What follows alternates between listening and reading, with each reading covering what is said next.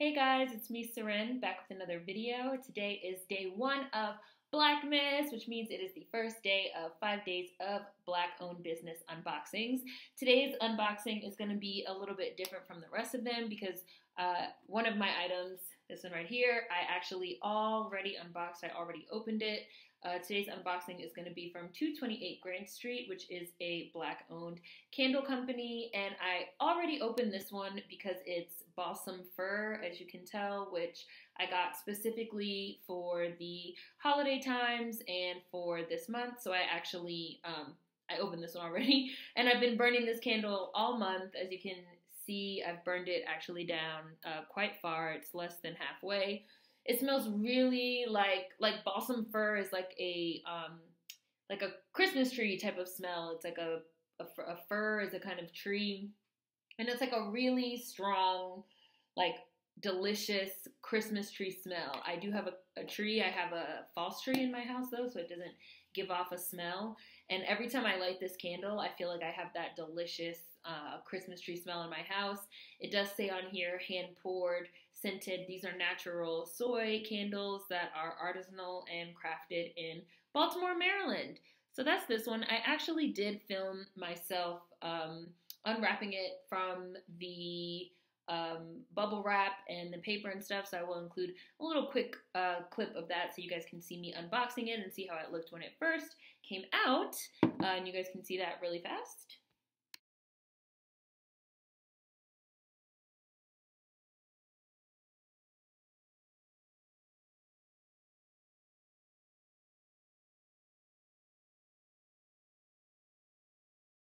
But I also ordered a second candle from 228 Grand Street that is still in the box, which was this size box. And it actually, I did cut it, but I have not opened it yet. It came wrapped in this bubble wrap. This is the bubble wrap that the other candle came in. And then it came with this packing. Really, it's basically full of this packing, just I guess to make sure, because these are pretty hefty glass jars, so they are recyclable. When you're done with the candle, you just have to fill it up with hot water and pop the wax out. This is a little pro tip so that you can recycle your glass candle jars. As you guys know, I'm really trying to minimize my plastic consumption and trying to consume a little bit more ethically and sustainable as consumption. You know, it's a little bit impossible to sustain things. To consume things sustainably, but we're trying our best.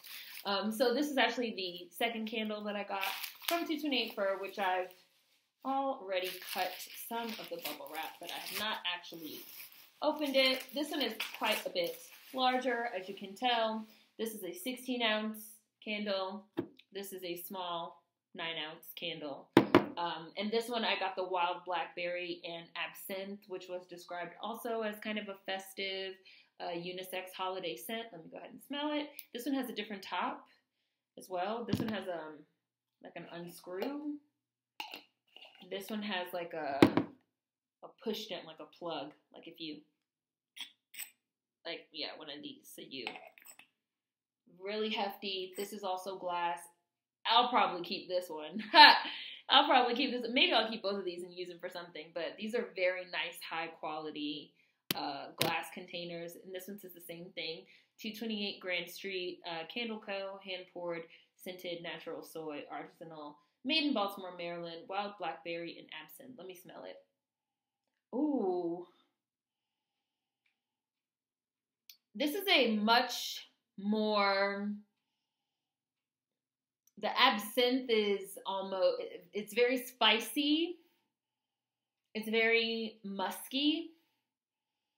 It's giving me like smoky, but the blackberry notes in it are undercutting that. This would probably be an excellent candle for a man. You guys know I don't super love sweet floral scents in my house. I prefer more unisex type of scents. And if you do know someone that also prefers unisex types of scents, or like for a man that doesn't like florals and things like that, this smells really good. Which, as I said, it was described as such in the on the website, so I got it specifically for that reason. But this smells really good. I think this is going to give a really nice scent in my house. This one burns beautifully. It is recommended that you don't burn it for longer than 2 to 3 hours at a time. So I try to be really cognizant of that because I can be bad about that and just leave my candles burning and burning and burning and burning. And this one has burned really nice. Even though it's a small candle, it has a really nice, big, robust, balsam for Christmas tree type of smell. So I'm anticipating that this one's going to do the same. I'm also anticipating that since this is a larger candle, it will probably burn even better and last even longer, obviously. And on the bottom, they just have some burning instructions. And this one smells really good. I'm really excited about both of these. I've wanted to try this brand for a long time, and I'm going to read you guys a little bit about the brand before I go. About 228 Grant Street Candle Company. Like many small businesses, a grandmother story plays a central role in our brand's origin and ongoing inspiration.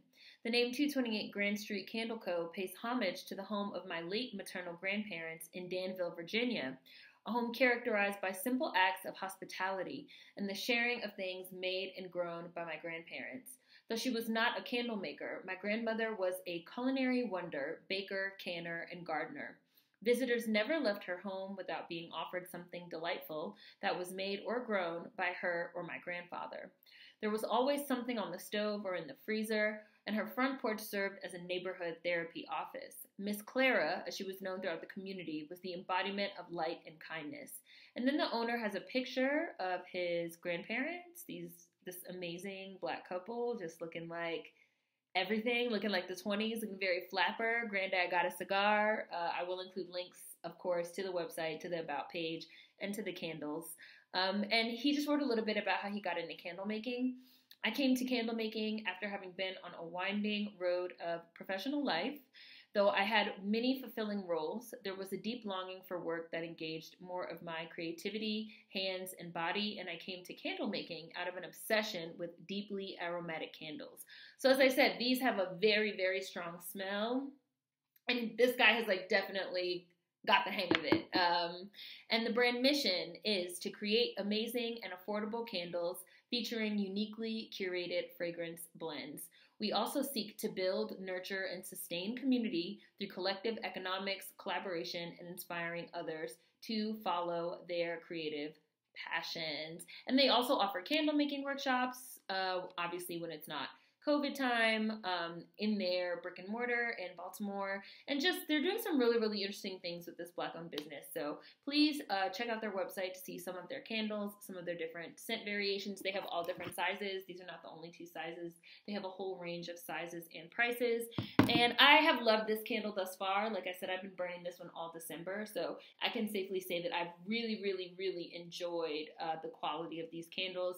Really nice, even burn. Great, amazing smell.